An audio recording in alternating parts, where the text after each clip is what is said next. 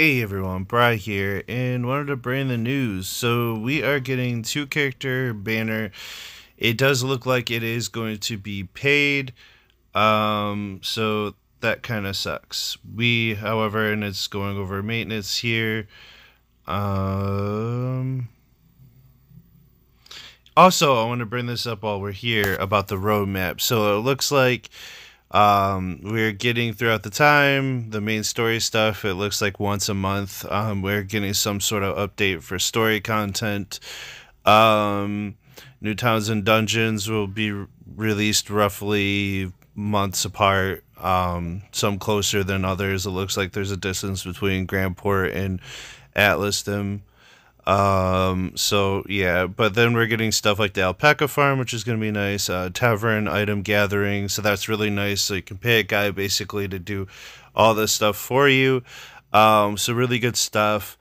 New tourneys. It looks like almost one a month, which is cool. You know, that's free 5-star characters. Good stuff.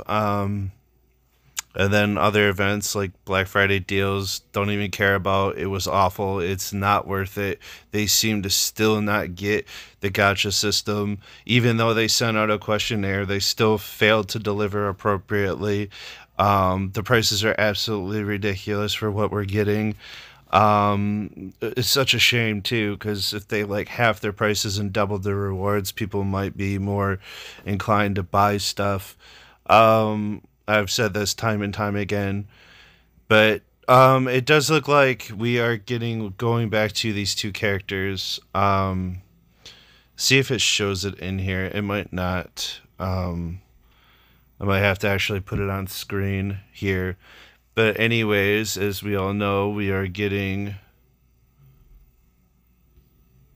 2 characters. One being Elena. Yeah, it's Liana and one of the original 8s, my boy. But unfortunately, he's not the greatest in here. He's good.